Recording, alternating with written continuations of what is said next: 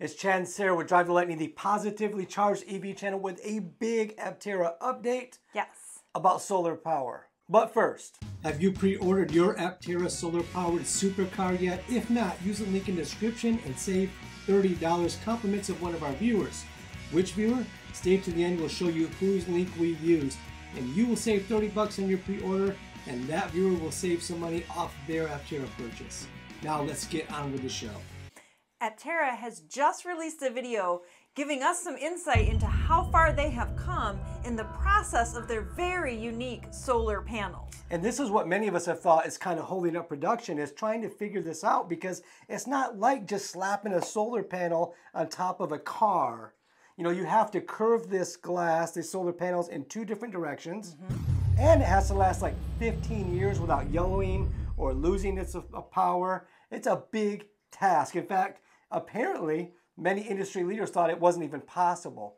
But Aptera is getting so close, we could taste it. So in Michigan, I am really excited to hear that it's been through hail testing, because we get our biggest weather that we get most of the time, the worst thing we worry about, aside from occasional tornadoes, is hail. Hail, every summer we have to worry about hail hitting stuff. And Chad and I don't have a garage, so we're really excited to hear that it's being hail tested so that we know that it's going to hold up when we put it in our driveway. We were just talking about that like 2 weeks ago, like what happens in a hailstorm, and no answer. You know, so now they're testing it for hail. They're dropping big cannonballs on these things. They're testing them against UV, what'd I say? EV. You got EVs on the brain. UV light denigration.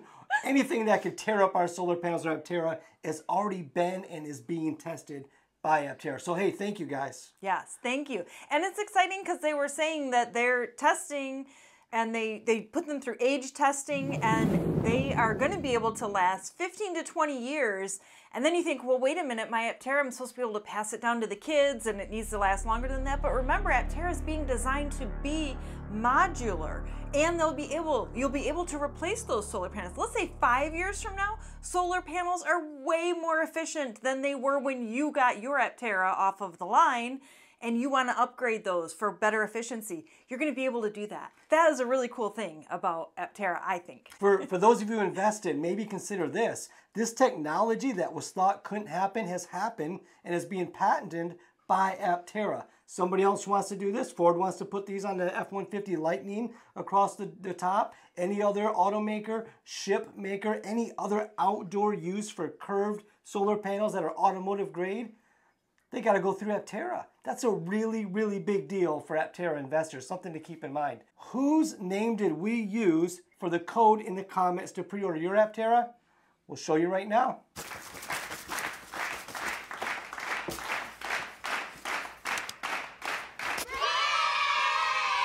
Thank you so much for tuning in on Drive the Lightning. We hope you're as excited about this announcement from Aptera as we are. Awesome.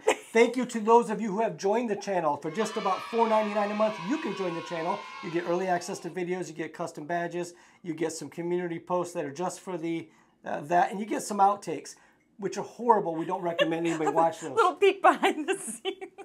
But thank you too to Jerry and Helen for the coffee. Sarah is obviously loaded on it, as you can tell. Thank you, Bob Newchow, one of our members, who always offers these really cool Aptera Pros, like this one right here.